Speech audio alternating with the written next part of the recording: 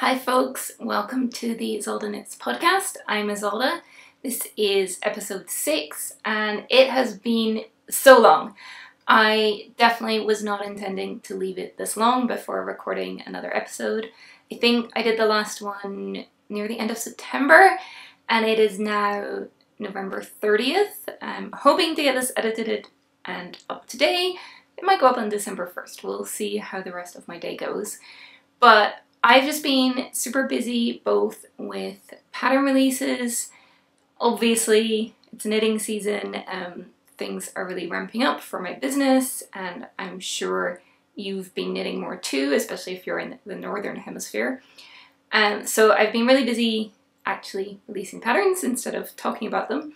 And just with life stuff too, this time of year always feels like one thing after another. Not bad things, but we were traveling, it was sort of half term for my kid, we had some birthdays in the family, it's Halloween, it's, yeah, constant stuff. So I've been really busy and I haven't had a chance to record. Every time I've sat down to record something, something's come up. So I'm hoping it all goes smoothly today and I can actually put this episode up because I have so many new projects to show you. I think the last episode focused on the Coracle Cowl, which was from Knitworthy 7, which is my gift knitting collection. It's now in its 7th edition, 7th year.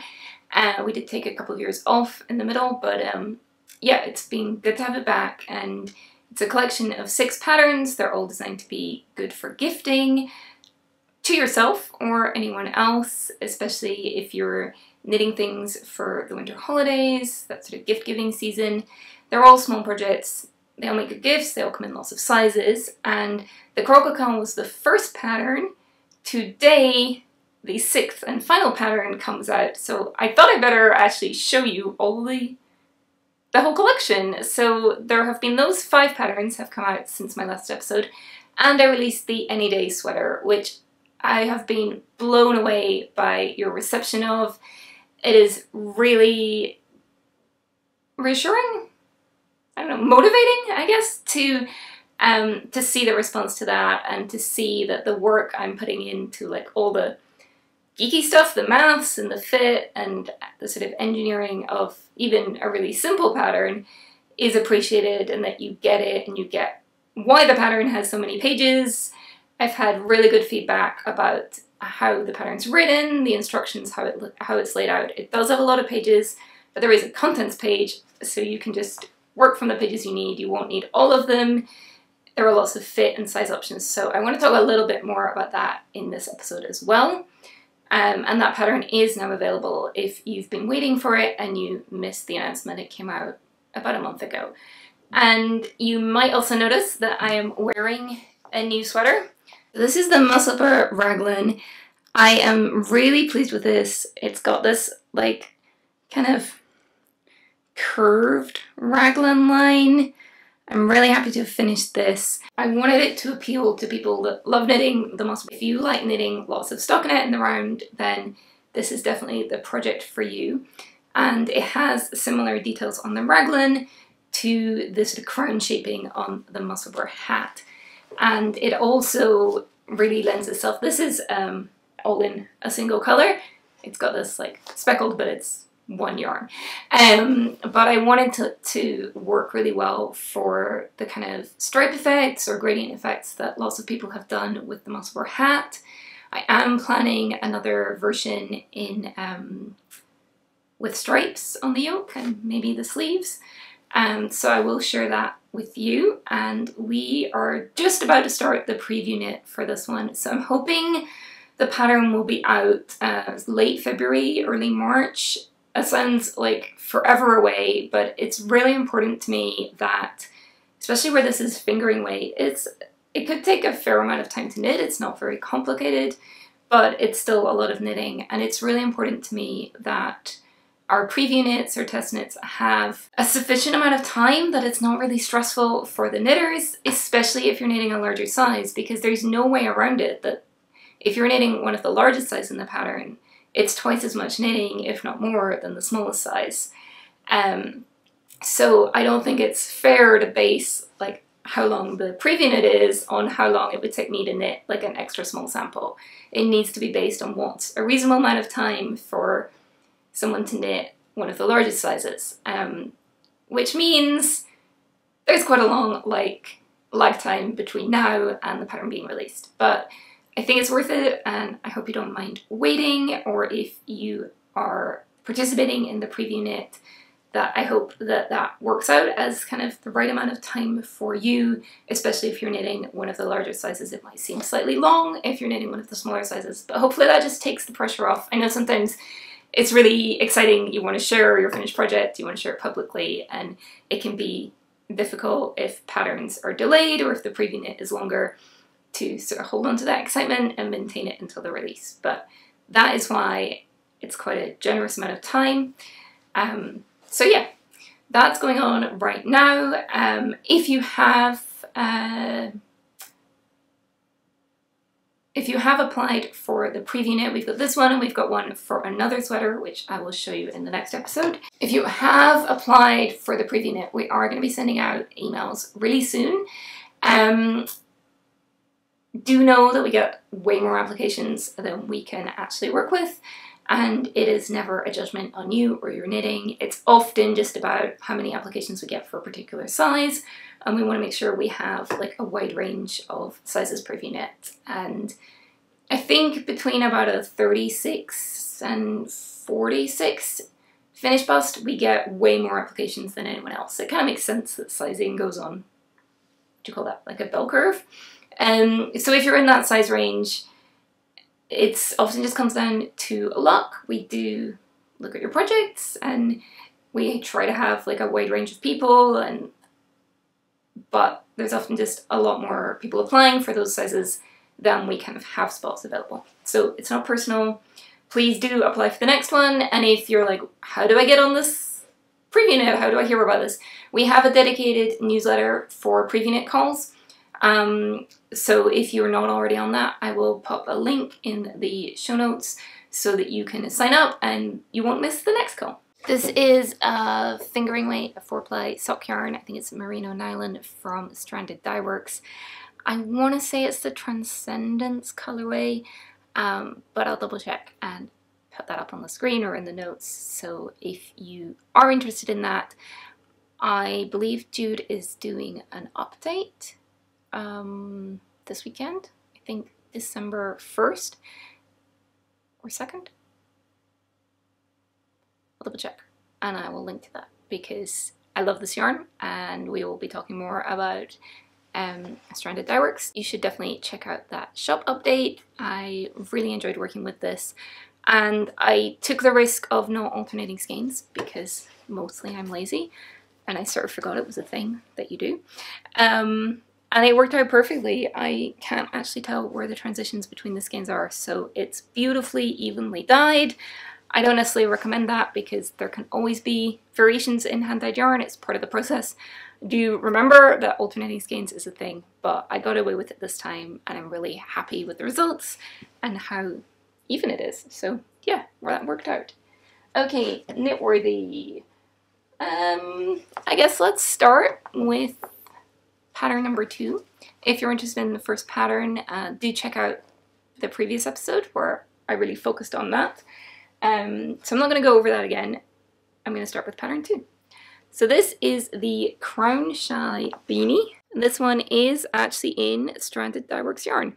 This is the BFL DK in the Thrive colorway. As DKs go, I would say this is on the heavier, kind of worsted end of the spectrum.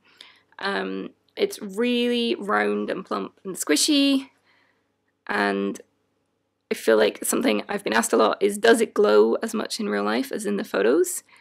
It absolutely does. It's pretty amazing. It's got this real sheen, and as I was knitting this, people kept commenting on how much it glowed. So it's not just in the photos, it does glow like that in real life.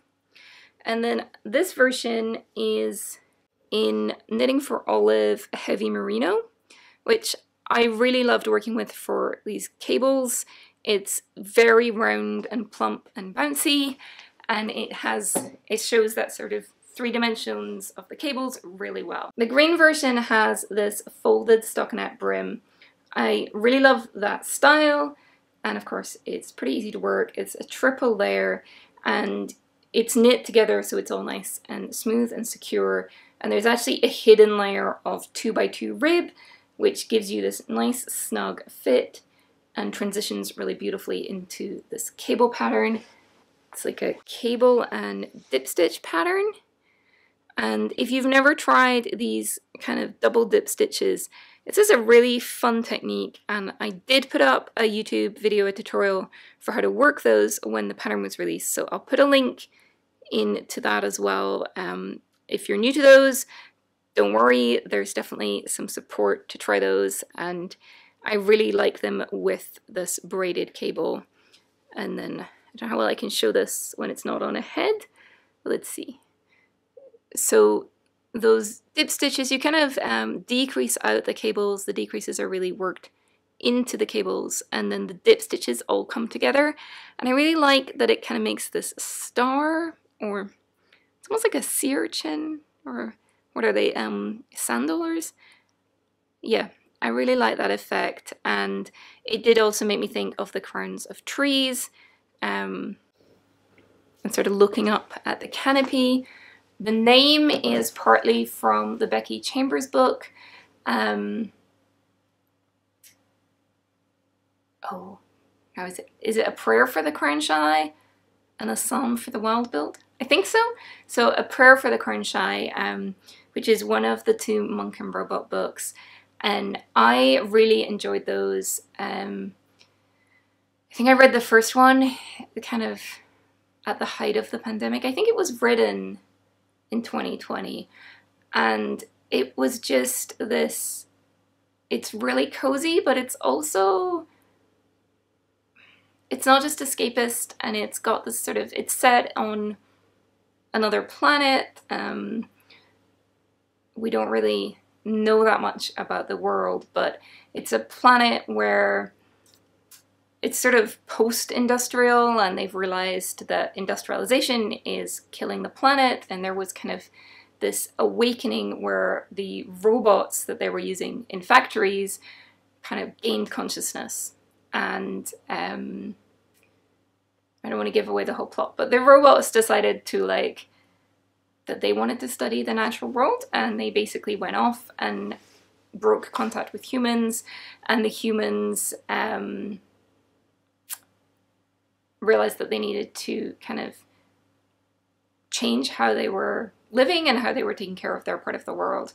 So it's kind of a vision of what a planet could be like if we looked after it. It really spoke to me, the way that certain things are valued in that world. One of them being the kind of creativity and the labor of making things by hand, and of using natural resources thoughtfully and like with kind of an awareness of their value and where they come from and what it takes to create them. And also the idea of like creating small comforts for other people and for yourself is something that's like not just valued but revered. And I was thinking when I started creating this Knitworthy collection, not about the sort of visual inspiration from those books and from that world, but the idea that when you knit gifts, you are literally creating a small comfort to give to someone else, and that it sort of inherently has the value of like a hat to keep your head warm, but it also has all this other intrinsic value that comes with that you made it for someone and you care about that person and you want to show how much you care about them. And it's different from buying a hat, and it has a different kind of value. So I was sort of thinking about that when I started on this year's Knitworthy collection, and I also wanted to make all the projects be things that felt like they could fit into that world, that someone might make them for someone else and give them as a gift without necessarily being like visually inspired or inspired by the visual descriptions in that. So yeah, that's a long-winded explanation of why this is called the Crown Shy beanie. I also just like the idea of crown shyness, which if you don't know is the concept where You've probably seen it visually, but if you look at photos of like a forest or a rainforest from the ground, looking up at the canopy with the light shining through, you get these kind of, this almost crazy quilt effect, or like a jigsaw puzzle of the different trees, and they leave gaps between them. And we aren't still 100% sure why they do that and what the sort of mechanisms are for the trees to realize that their neighbors are in their space and they should stop growing. But it's something that benefits both the trees themselves and other species. It lets light filter down to the forest floor, which obviously benefits other plants and animals. So yeah, that's crown shyness, and I kind of liked that idea of we're in community with each other, we're knitting gifts, it's sort of a celebration of that community, and we should be thinking when we knit gifts of what we want to knit, but also what the other person wants and what their needs are, whether they even want a knitted gift. Knit for people who appreciate it and who are knit-worthy. And the colorways. So this is Thrive, and this is Knitting for Olive Heavy Merino in the Marzipan colorway. I'm going to come back to this one because I actually used this yarn for one of the other projects, and this was kind of an impulsive cast on with my leftovers. And you could do that quite a lot with these projects. I kind of like that you could use your leftovers from one project in another one. I've got another example of that coming up. Pattern number 3. I have several samples, so it might be a little tricky to hold them all up. Are we going to focus? We are going to focus. Okay. So these are the cabin slippers. They are super, super cozy brioche. This is sort of easier to show on feet, which is a bit awkward to film. Might put a photo up. But they're worked from the cuff down. You can choose to make these shorter or longer, so you can have enough length to fold over or not.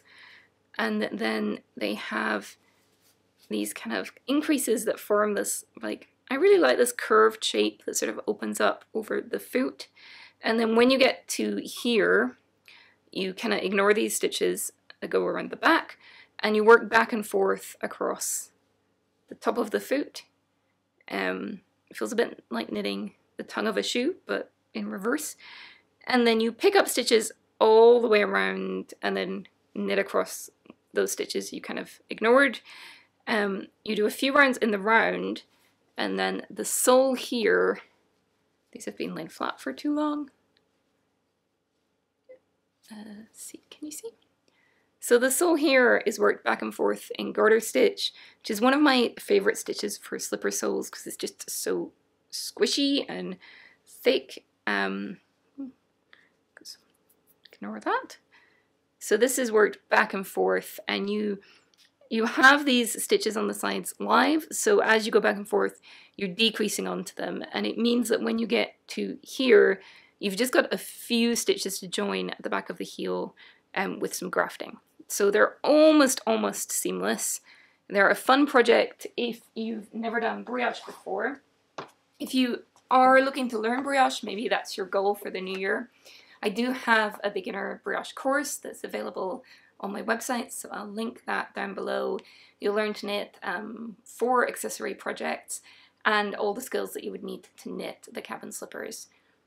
So that might be a good place to start if you are new to brioche and looking to learn.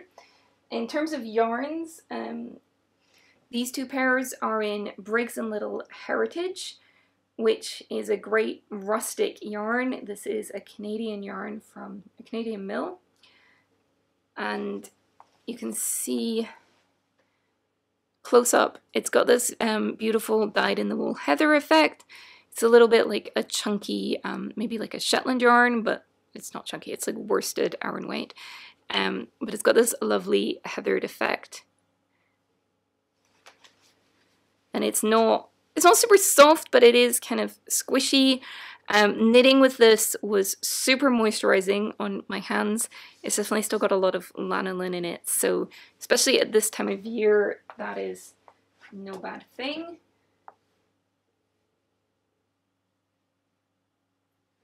And then these ones in this gorgeous dark teal. This is Sandnes Garn Pure Gint. These are a little bit floppier, I guess, drapier, a little bit more bedsock style, or you could absolutely add a sole to them. And something I would say about Pure Gint, it's all Norwegian wool, and it is a good kind of workhorse yarn for things like this. I have found that the neutrals are a little bit crunchier and more rustic than the dyed colors. I don't know if that's just the ones I've used. Let me know in the comments if you've worked with it and you've had that experience. But definitely, I knit a sweater that I haven't shown you yet in like a light grey, and it's like a really different yarn than this one. It's much woolier and more rustic. Yeah, that's just my observation. I don't know if that's just the batches I had, but it does seem to correlate with the dyed versus neutral colors. So these are the cabin slippers. They are super, super cozy. And those do come in a big size range, so you can make them for little kids or like adult extra large.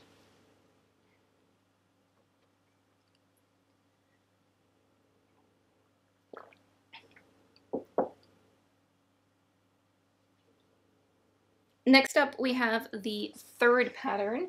This is possibly the simplest pattern in the collection, and it's also one of my absolute favorites.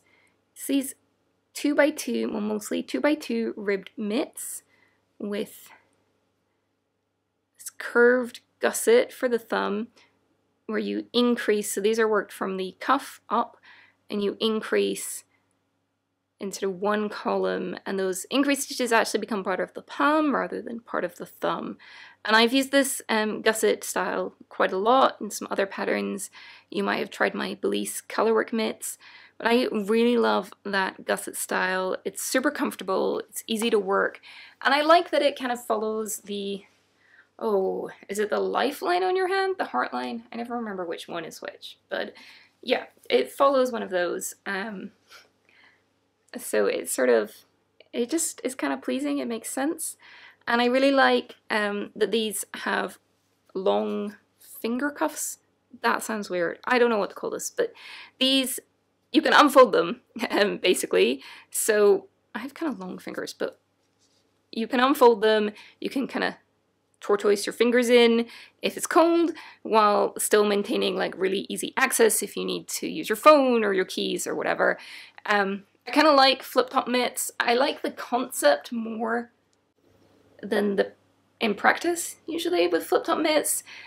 It's like a lot of fiddling with buttons, or there's something flopping in the way. So these are kind of a nice compromise. If it's not quite so cold that you need full mittens, but you want to keep your fingers warm and tucked in, and still use your hand a lot, these are really nice. Great for photographers, anyone that uses their hands outdoors, or with the cost of heating these days, anyone who works from home maybe and doesn't want to heat the whole house when it's just them, or you're typing in a cold office. These are definitely good for typing as well. Yeah, so these are the Rodin mitts. These are knit in John Arbon Yarnadelic worsted in the Galetta Guitar colorway. I'll tell you more about that yarn later because I used my leftovers for another project and with some other colors. So I'll tell you a bit more about that later. But before I move on to the next pattern, I did want to show you my absolute favorite detail on these. So the cuffs at the wrist are in 1x1 rib. This is too much knitwear. Is that a thing? Anyway, the cuffs here are 1x1 rib, and then they transition to 2x2 rib, which obviously usually you would get like a jog where you have columns of ones and then columns of twos. They don't stack up very nicely. So I'm really, really happy with the transition. There we go, it's focused again. I'm thrilled with this transition between 1x1 rib and 2x2 rib. It's easy to work, it's super simple, it looks really beautiful. Very, I don't know, dorky to be so excited about a ribbing transition, but I am. I'm trying to think where else I could use it. Yeah, I just found that really pleasing. I made quite a lot of swatches to get that to work, so I really love that detail, and I think it gives these a really polished look. It's very minimalist. It would work for a lot of different people's styles. It's very unisex.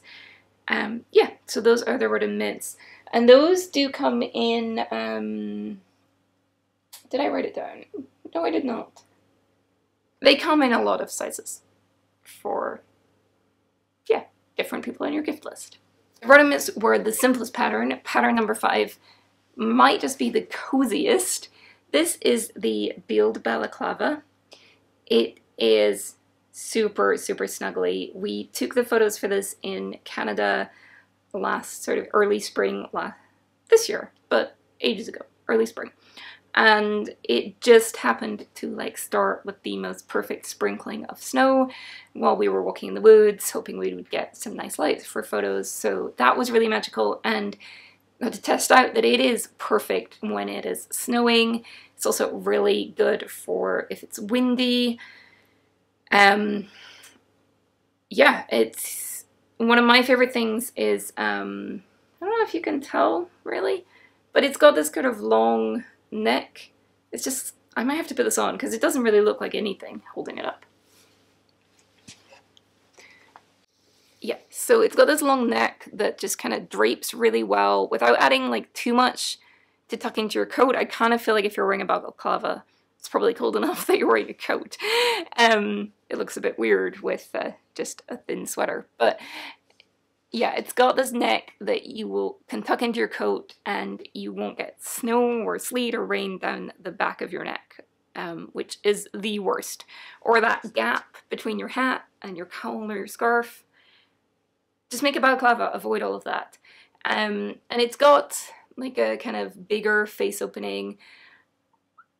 I spent a lot of time looking at balaclavas before designing this, and I just found that like I liked that drape. And I live in Scotland. It gets kind of wild in the winter here, but it's never quite so cold that I felt like I needed like one of the balaclavas with just an eye opening. But what you can do is you can kind of control, this rating is knit at the end, you can control your tension, or you could run some elastic through the edge if you do want it to kind of snug in more around your face and really protect you from the elements there. I'm going to take this off before I get heat stroke wearing it indoors. So this is knit kind of like a giant sock heel. Well, you can see that, but the cast on edge is like across here, and then you knit a rectangle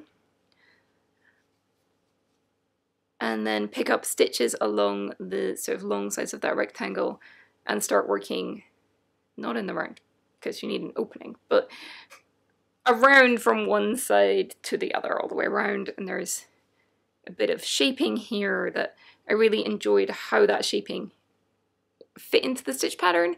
That worked out really well.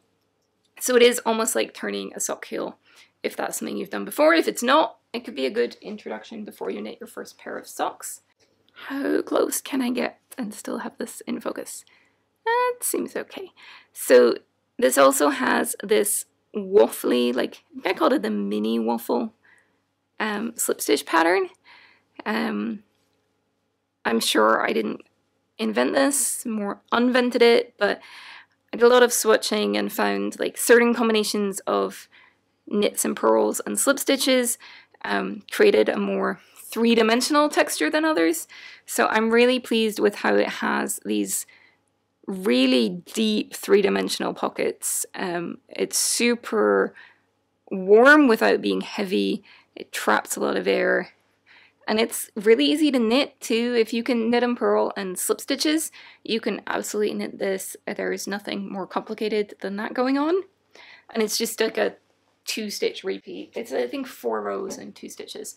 And one of those rows is like purl. So it's, yeah, super simple. It's a fun pattern to add to your repertoire, and it creates this really lofty, waffly, squishy fabric. This one is, so the pattern is like chunky weight. This is knit in the Knitting for Olive Heavy Merino that I also used for this hat in the Marzipan colorway. But in this case, you can kind of see it's got this fuzzy halo. I held it together with their, I think it's called Soft Silk Mohair, their Kid Silk like kid silk mohair blend, lace weight. So any kind of worsted held together with like a lace weight fluff would work. Suri alpaca would be gorgeous as well. I don't work out what I did with the other sample for this. It's kicking about somewhere, but it wasn't where it was supposed to be. But I do have the yarn. So we also used Woolfolk Luft, which is, I think they're called a blown construction. So it's got like a, I don't know how well you can see that, but it's got a cotton, like a knitted tube, almost like an I-cord, I guess, of like really fine cotton yarn knit into a tube, and then its wool fiber is, I guess it's called blown because it's blown through that tube. I feel like I need to see a video of how they actually make yarns like this. I've just heard that description. I don't know what the machinery looks like. Anyway, what it is really, really soft and bouncy and fluffy, and it is perfect for a balaclava. So that is Woolfolk Luft. This is L7, romantic color name. Yeah, Woolfolk Luft. So that also worked really well for the build balaclava. You can see that sample in the photos, and it's here somewhere. We're doing good. We are at pattern number 6, which is today's new pattern. I hope it's today when you watch this. It might be yesterday, tomorrow. I don't know. Anyway, it is the final Knitworthy pattern, and I actually have a few here. It is this really fun colorwork hat. This is the Broch beanie. If that CH sound is confusing, it's B-R-O-C-H, like loch. It's Broch. It might be the only time I sound vaguely Scottish, although I actually am. A broch is like a medieval, earlier, I need to look that up, structure that if you've ever been to the Scottish Highlands you might have actually seen. They're kind of a round stone structure. You see more like ruins, like just the foundations left, but yeah, they were sort of forts, houses, these big round structures. And there's a little bit of a theme in some of the patterns of words for shelters or refuges, and I felt like Broch fit really well with both the shape of this beanie but also the way the stitch pattern is kind of like stones fitting together or bricks, and that it's really versatile. You can build it in your kind of your own way. So this is a little kid one. This one looks a little bit different because this was my first prototype and I knit it from the top down and then decided there was sort of no advantage to doing that, and it was easier to knit the colorwork from the bottom up, especially at the crown. You can see I didn't actually do the crown. Okay, maybe you can see. I didn't actually do the crown here in colorwork, whereas in the final version, which is knit bottom up, it's pretty easy to keep the colorwork going into the crown. And I really like how that looks and the effect you get. I decided bottom up worked better for this design. So that first sample might look slightly different, but it is showing it kind of, you could do a kid size, and that these use the same colors but kind of arranged differently for a similar but different effect. And the pattern, as I said, is very versatile. It actually includes gauges for 3 yarn weights, so you can do like a 4-ply, like a sock yarn, sport, and then DK or worsted. So this version is in sock yarn. I made this from sock yarn scraps. I love this so much. It was a really challenging project for me. Not because the knitting is hard, it's not, but because I decided to really embrace random colors. And that's hard. Yeah. So the pattern includes, as I said, 3 yarn weights and 6 sizes from baby to adult extra large. And it also includes notes on how to kind of deal with colors. So you can knit this in 2 colors, sort of one background color, and then it's really clear on the worsted version. It's like a 1x1 colorwork pattern. It's super simple, but it does make tiny, tiny zigzags. So there is kind of more of a pattern color and a background color. You could do just 2 colors. Bex made one that I'll try and get a photo of for you that has, I can't remember which yarn she used for the sort of solid, but she combined a solid color with spin cycles, like long self-striping, and that was really effective. If you have one of those yarns or a hand spun, it would be great, especially you don't need very much of that contrast color. So if you've got like a little bit of hand spun, or you're a new spinner and you've made some but you're not sure what to do with it, that would be a really fun project to kind of highlight that and highlight some color shifts. Or you can do lots of colors. I think this one has 8 or 9. They are written out in the pattern if you really like this color combination and want the exact colors. And this one is in John Arbon Yarnadelic, which I really love. This is the worsted weight version. There is also a sport weight, which you could use for this pattern as well. So you can do like a nice matching but not too matching set, especially if you're doing a gift. If you have one full skein, you could definitely make the Rodden mitts, and then you use it. I used that color here just for the brim, but I would have had enough to incorporate it further on, maybe if I wasn't using so many colors. So that could be a nice option. And it comes in this really cohesive color palette. This is the shade card. It's a little bit crumpled. But yeah, I feel like all of these colors work beautifully together, and they come in minis. So if you want to make like a colorwork project like this, and you know you're only going to use a little bit of each color, you'll still have leftovers you could use for, you could make another hat, arrange them differently, but you don't have to buy like 900 grams of yarn to make a colorwork hat.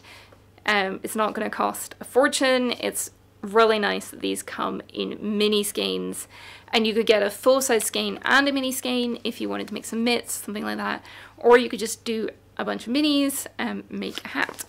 So that's really nice. And this is 100% Cordell. It's really beautiful. It's soft and lustrous. We are all about the yarns that glow today. So yeah, these are really pretty, and it's these kind of rich colors.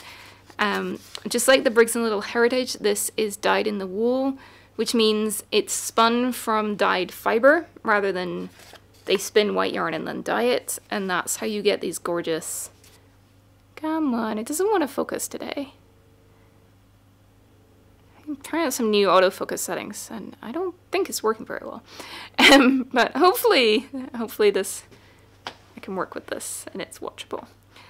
So yeah, you get these like subtle but kind of heathered colors, and I think that's part of why the whole palette works really well together, because they'll be spinning these, kind of using the same colors of fiber to make different colorways, and that's makes it beautifully cohesive. I really enjoyed working with that. I'm hoping to make a garment with it soon. And then this one, as I said, is a sock yarn scrap. I don't really know what any of them are. These were actually a gift. I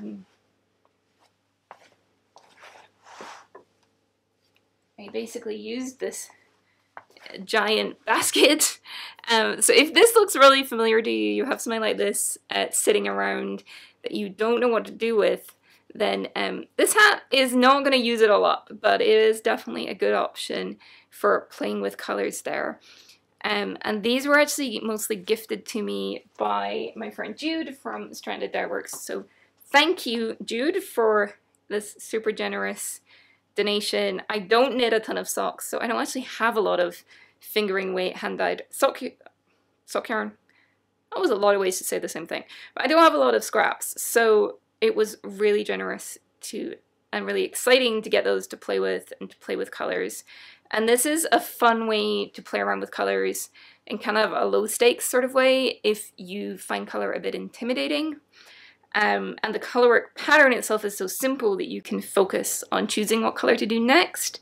And as I said, the pattern includes some notes and some linked tutorials for how to kind of choose your colors or how to put them together if you're working with just like a pile of yarn. and also what to do with the yarn ends. In terms of like how to deal with color choices, what I did for the Yarnadelic version is there aren't that many different color stripes. So I just picked out a color each time I got to picking a new color.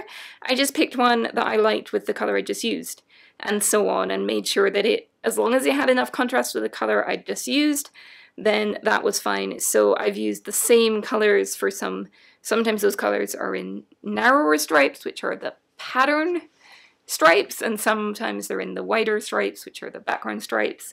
They kind of shifted about like that. I just picked whichever color I wanted to use next. Whereas for the fingering weight version, I felt like it was going to take forever to knit if I stopped to pull out a new color, and I started off trying to do that, and I had like this big bag of yarn and it was just going to get tangled. So what I actually did, and which made this really fun and really challenging, is I split all my colors. I did cool and warm just because the colors I was working with, that sort of made sense. I had ones that I had a lot of blues and greens, and then more reds and oranges, and then somewhere in between, and I just kind of picked what was most dominant. So I did like a warm batch and a cool batch. Another simple way to split them would be lights and darks. And then I made magic yarn balls. I worked out how long the yarn should be for each one I just knit a few rounds and then rip them out and use that to like measure my lengths of yarn so that I could tie those all together and make like a warm. I did warm for the pattern color and cool for the background color. If you're not sure what I mean by background and pattern colors, it's in the pattern you'll sort of see on the chart. There's also written directions for this color work because it's so simple, and it allowed us to make a low vision accessible version. But part of that is about color dominance. I do have a class on stranded color work if you want to learn more about that. But basically, you want to make sure that you're holding your yarn when you do stranded color work so that one color is always kind of coming under the other. And so that ends up looking slightly more dominant. I use that for the pattern color. In this case, it's kind of a useful way to just break down like which batch is which too. So I made one magic yarn ball for the pattern color in warm shades, and then one for the background color in cooler shades. And then I just knit, and if I wasn't sure about how two colors looked next to each other, did they have enough contrast? You can sort of see about here, there is kind of a purplish area where I think one is like a cooler gray, and that made it into my cooler colors, and one is more warmer, like pale purple, and that made it into the warm colors. There's not a lot of contrast here, but I decided to just go with it, even if I thought like maybe the orange and green is kind of ugly together, or why is there so much orange in this section? And I'm really happy with the result, because I think the way you get bits that are lower contrast and bits that are higher contrast works really well, and it makes this sort of painterly effect. And from a distance, then the whole thing, it's sort of cohesive without being flat. So I'm really happy with that. It was hard to let go and yeah, deal with that. And if you want to try that magic yarn ball thing, it's fun. It's not super precise. You can kind of see here that the exact place I changed colors ended up jumping around a bit, because you could probably be more accurate. I didn't actually measure my yarn that perfectly, but there's different yarns in here. They're probably slightly different weights. Your tension varies a bit depending on what you're doing. I just decided to run with it. I did get a little fussier once I got to the crown, and I actually retied like the knots so that I was switching colors every round rather than using... I wanted to keep the stripe effect rather than once you start degreasing, you might end up using like one color for 2 stripes or 3 stripes. So I did get fussier at that point, but it was just a few rounds at the top, so it wasn't too much to deal with stopping and starting to tie those knots. So yeah, there's more information in the pattern about how to do that magic yarn ball thing if you're intrigued. Hi, please focus on me. Okay, and this version, I don't know how well you can see the join. Maybe see there's a little bit of a jog there. There are some techniques you can use to avoid a jog. It didn't really bother me on the back of a hat, but I want to show you the inside, because the inside is exciting because there are no joins. Well, there are joins, but there are no ends to weave in at all. Well, I think there was an end like at the cast on and one at the top of the crown. Otherwise, throughout the colour work, I had no ends to weave in, which is pretty magical, and there's no knots. So I used a technique that one of our Knitwork members shared a few years ago when we did the Colour Work Club, I think. I need to actually find the post so I can credit them properly. But it's one of those like really genius things that then is like, this is so simple, how did I never think of this? But if you've ever tried spit splicing yarn, which is where you get like with a non-superwash wool, usually something that felts well, you can spit on it or use some water and rub the ends together and felt them together. It's generally helps to kind of unravel them a bit, fluff it up, and you'll lay one end on top of the other, rub them together. If you've tried that, you'll know that if you do that with two colors, you get kind of a barber pole effect, which is fine. You could do that, especially if you're doing something where it would be hidden, that join. But if you're doing two contrasting colors, it's not a very neat transition. However, this knitter suggested taking the two pieces of yarn and instead of laying them together like this, basically crisscrossing them and then folding each back on itself. Something like this. And then when you felt it, you get this perfect join. So I made the like quickest, dirtiest little tutorial for this pattern. You might have just got it from that explanation, but if you do want to see a visual, there is a little tutorial, I'll link that. You can try that out. It should work with anything, yeah, non-superwash, wool, should work with things like alpaca, those kind of, obviously not silk, but those animal fibers that would felt. Unfortunately, most of my sock yarn, I didn't have any labels, so most of my sock yarn scraps, I kind of assumed from how they felt they were superwash, so I didn't go for that option on the sock yarn. But if you were using non-superwash, you could absolutely do that. And that is a really nice technique because, yeah, you're basically turning all your different colors into one continuous piece of yarn, and then there's no ends to deal with. And it's pretty quick, it's pretty easy to do as you go. The other option that I included in the pattern notes is a Russian join, which you can do in a similar way where you kind of link the two colors together, but instead of felting them, you use a darning needle and thread like kind of the tail back through the yarn. Beautiful join, can make it a little bit thicker, but it does work well with yarns that don't felt. A little bit time consuming, so that's why I went with the magic knot option for my fingering weight version. I tried out the Russian join method, it worked beautifully, but I didn't want to stop and start my project constantly. That might not bother you, but I wanted something that was, it's a hat, it's kind of simple color work with a good rhythm. I wanted it to be an easy project to carry around and do as I went while I was on the go, and I didn't like how stopping to do those Russian joins really broke my rhythm and I had to keep track of my darning needle stuff. So that might be an option that works well for you though. So it is in the notes. So that is the Broch beanie. I'm really excited to see all your color play with this. There's just so many possibilities. And yeah, you can make something completely unique, really beautiful, and really play with color and yeah, like control it or let go and give yourself that challenge. It is definitely challenging to embrace the kind of random. Lastly, before I go today, I do want to talk a tiny bit about the Any Day sweatshirt. So I'm going to undress my mannequin, hopefully without knocking everything over.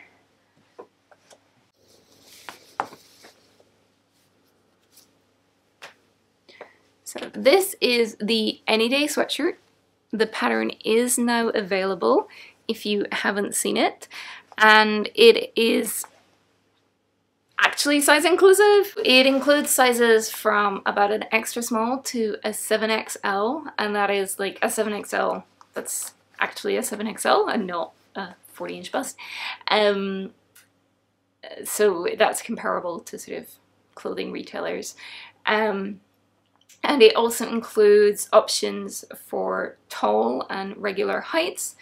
This is the regular version, and there are body fit options for 4 cup size options. You can do like no bust / A to B cups, and then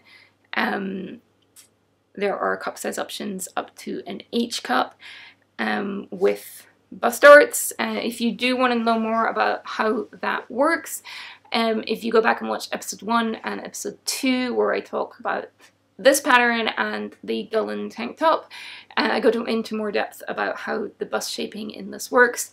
And you can combine the bust shaping options with the tall or regular versions, so those aren't like gendered versions. You can do what works best for your body or the person you're knitting for.